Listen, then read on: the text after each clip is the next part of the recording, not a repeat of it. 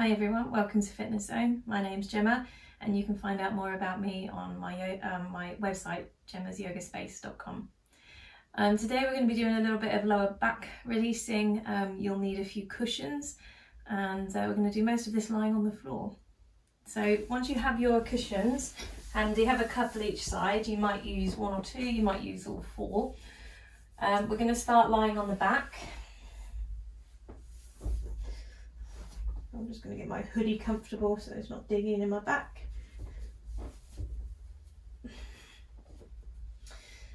And then we'll start with both knees bent, feet on the floor.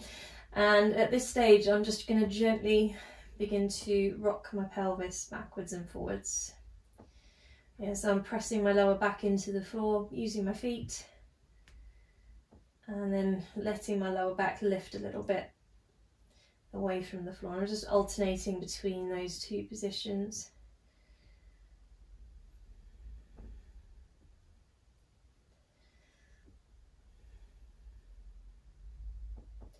And then instead of rocking backwards and forwards now, we're going to rock from side to side.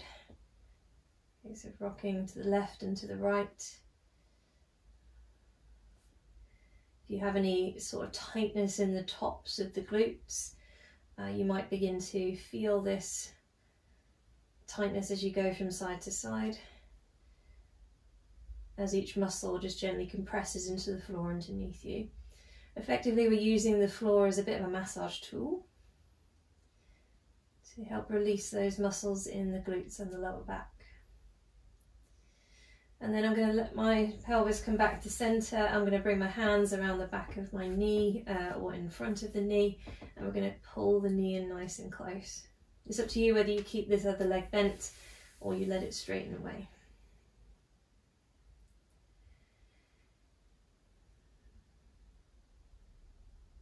I'm going to replace both feet back down to the floor, and then I'm going to swap sides. One knee in. Maybe straightening the other leg away.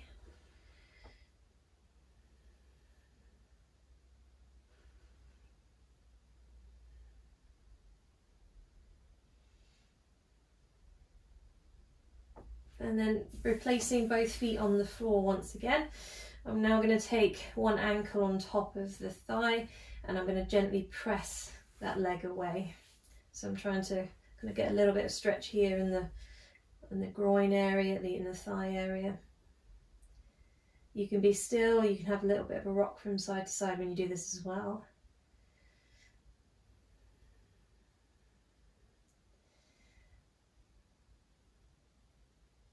And then now lifting the left foot off the floor, let's take the hands in between the legs and once again hold behind the back of the knee. Okay, holding behind the back of the left knee or around the front of the knee. We're targeting this right hip and glute here.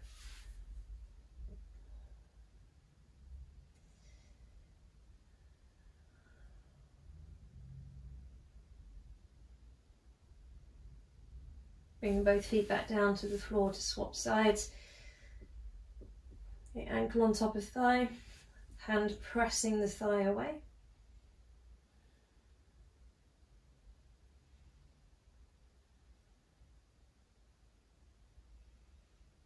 And then picking that foot up off the floor, okay, hands behind the thigh or around the knee.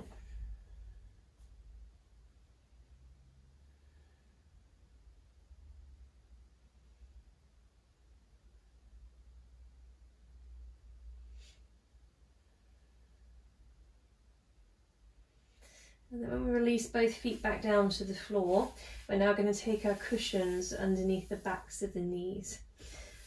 So coming up to sit, I'm going to take two cushions, one on top of one another, underneath the back of my knee. I'm going to do that on both sides. Have the legs a comfortable distance apart, not really close together. Just make sure that you can relax the legs completely and that they won't fall off of the cushions. When you lie onto the back, maybe lean on the elbows and tuck your lower back nice and long. And then lying down on the floor, we'll get ourselves comfortable for a few minutes of breath work. So the body has settled and the eyes have closed. Breathing in and out through the nose.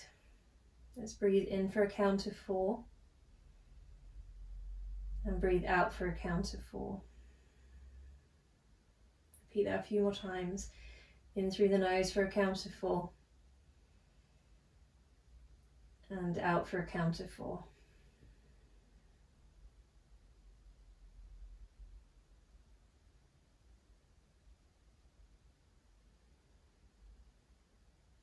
I encourage you to stay here a little bit longer, maybe a couple of minutes, or maybe even longer still if you have time.